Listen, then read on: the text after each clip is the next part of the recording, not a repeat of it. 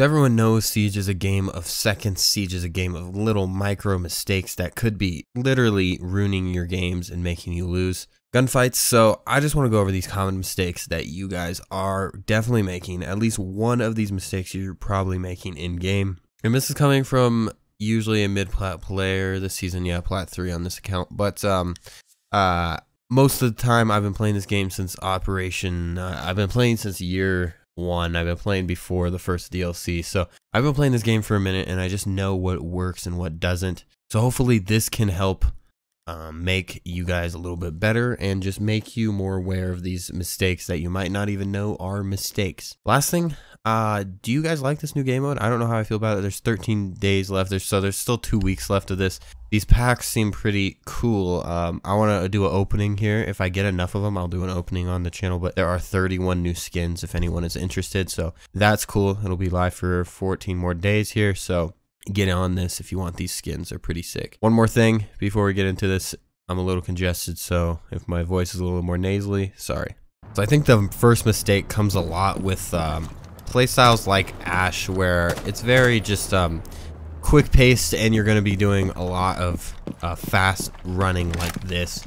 But it comes down to running in general is not always the best idea, and I'm going to show you why. I mean, outside running's okay, unless if you're trying to expect a spawn peek, which then you should be pre-aiming. But I just want to show you one thing first of all, and that is just the sound of running, the sheer presence that running brings to the map. And I want to compare them. So here's running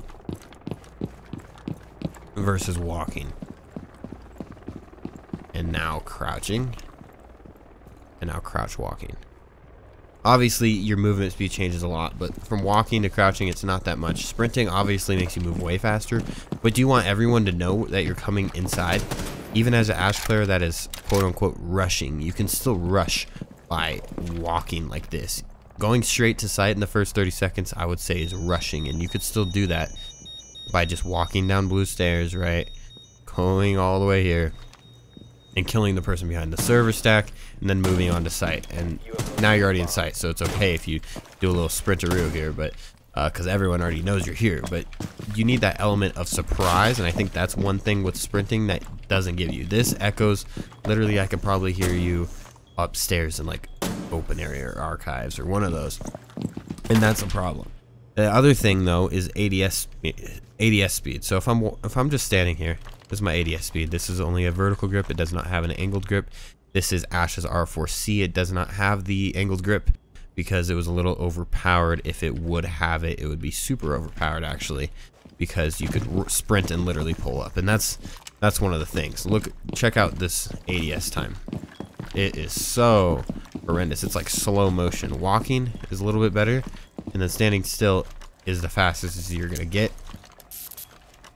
And as you move, right, it gets slower and slower. So the point with this is just imagine sprinting around this corner without ADSing, and then you see someone, you're pretty much doomed. But for my second common mistake, that one was pretty self-explanatory, but it's movement. Not just like good movement, like knowing how to do good movement, just stuff like this, basic movements. It's more of like too much movement. I see this a lot in gold and just lower ranked players that really think they are pro league, honestly, and they think they're stuck in like year 2 of this game. When quick peeking was better, when you were able to aim in faster, whenever you were able to crouch spam, whenever you were able to do this lean spam and stuff. But that's not the case anymore. We're in year 5. They fixed the garbage like that. You can't be doing any of this. You can't be doing crouches like that. It just does not work. So I want to show you something I saw literally yesterday, and then after the game I saw he was a gold 1, and it was actually a good player. I know he had good aim, I know he had everything, but he's not able to take that next level, and I'm pretty sure I know why. It's because his aim might be good, but he makes it super bad with how his movement is. It's all about his movement at that point. It's way easier to aim going like this, like that, rather than doing this number. Switching angles like this, spamming your keyboard absolutely making the most sound you could possibly make on your keyboard is not helping you in gunfights, it's hurting you. I want you to know that. Well, maybe it might be harder for them to shoot you, but your aim is all over the place if you're doing this. Right? Because you have to try to control it. You're probably going to end up shaking too, because you're doing this so much that you're going to be shaking trying to control it. Instead of just a steady shot all the way around wherever you're trying to do. One crouch is okay, one lean's okay, but none of this. Don't be over moving. Over movement is just as bad as no movement at all, and that is something that I feel like lower level players don't have even basic movement, and I think that is something they need to work on. And once they get that basic movement, they want to show everyone, so they just you know, go around here and do this number, but that's not helping you in any which way. You're better off just doing one crouch or not even doing anything and just aiming down and shooting with your reaction time. The third one's also pretty related. I guess it's kind of the fourth if you count one of them, but I'm not keeping track. This is just common mistakes I see. And it's the first one I have. If you guys want more of this, I can definitely get more common mistakes. There are so many mistakes I see. It's kind of sad, honestly, how players have a lot of potential but just waste it on doing stupid stuff. And I'm trying to help you guys here today, so hopefully you guys aren't those stupid players that do stupid stuff. This one's kind of related to the other ones though. It is ADSing. Like, when should you be ADSing, basically, is what I'm saying. So ADSing is probably one of the most important things you can do. Most of the time you're going to need to be ADS, even when you're clearing a room. If you go around a corner in quick peek, yes, you can be un-ADS, but whenever you're clearing a room, however, say you are down here, you know server is clear, someone killed them off the stack already, but instead of just running in, maybe be ADS'd before that, and then you could just clear the room while being ADS, doing certain movements that'll not get you killed, but it's way better than just running in. And I know a lot of people don't just run in, but like, they do it in a more low-key way. If you're pushing blue stairs, you don't ADS until you're here, instead of when you're here and scan the room like that. I know it's harder with the ACOG, and that's why I use a holo on a lot. That's annoying. A holo on a lot of guns, because especially the guns I'm playing fast-paced on, because I want to be able to clear with all my visibility. ACOG zoom you in so much, but this keeps me tight. Only range that I move out is my actual holographic sight in general, but I still see left and right just as much as I did here. Maybe zoomed in a little bit. And I also make my sensitivity 1:1, so I can clear it the same speed with my sights aimed in as without. I know a lot of people like to slow it down, but then you're going to be doing different sensitivities, and it's just going to screw you up in general. And if you want a absolute 1:1, I have something on that, but 83 is as close as you're going to get without changing your in-game file. But if you want to change your in-game file, I have something for that for you if you want. Now, I want to bring up pixel angles and such, so I whipped out the ACOG for this, and I just want to show what it truly is and the power of it. So let's say we're holding this with a dock, and we are in the basement, so we're just holding a tight angle. Just to find it first. Pixels are sometimes difficult to get in. That's not even a pixel, that's a little bit too wide if you're actually trying to do a pixel. A really cheeky pixel. So let's just say this is a pixel, right? Just say it's a pixel. The likelihood of you getting a kill from this pixel is probably low. Any pixel, really. It's not really for kills, though.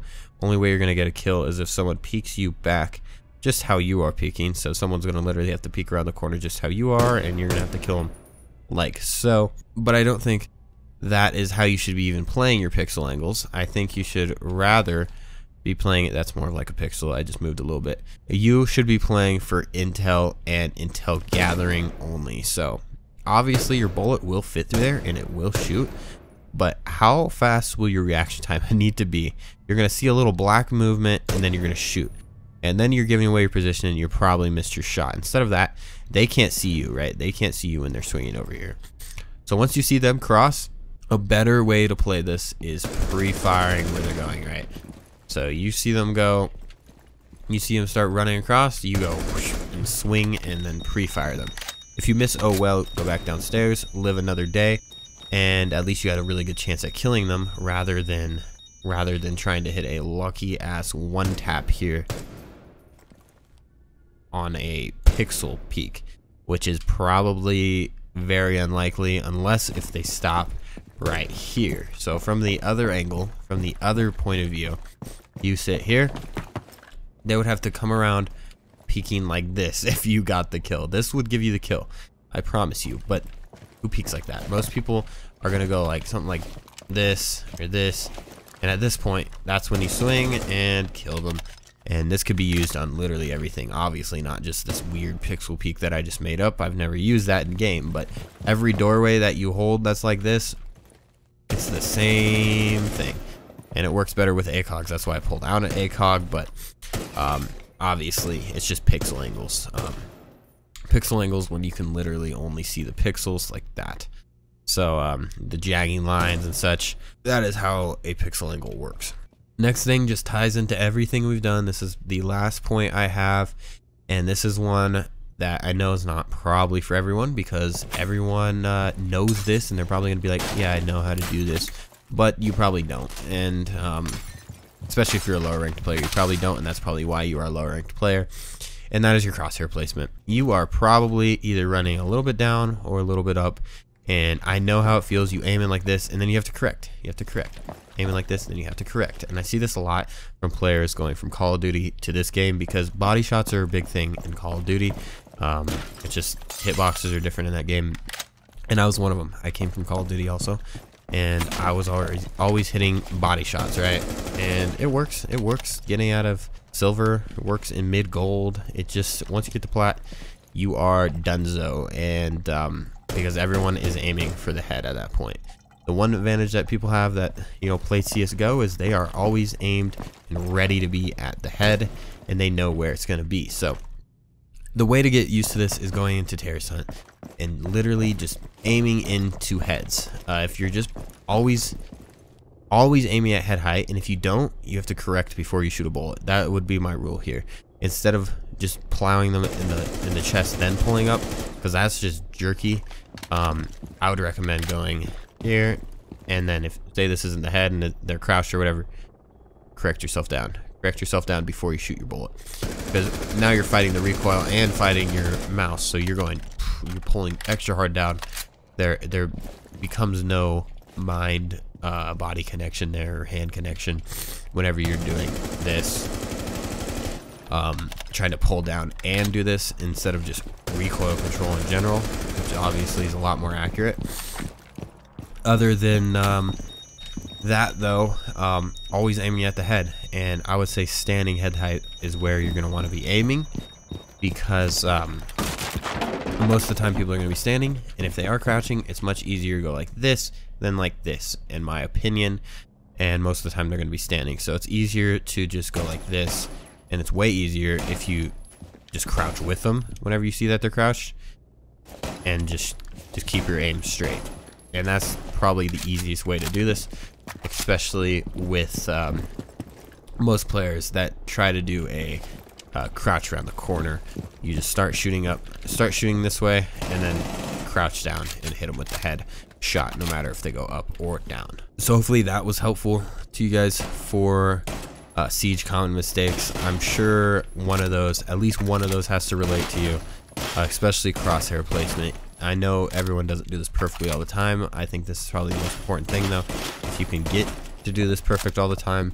Second to that is probably your movement, your quick peeking, and just such like this. So hopefully this was helpful to everyone, especially I'm sure new players can take every single tip here and use it. But even the more experienced players, I put time cards down below, or time codes down below, whatever they're called. And if you want to rewatch any part, they'll be down below. Hopefully this helped though, and I'll see you in the next one.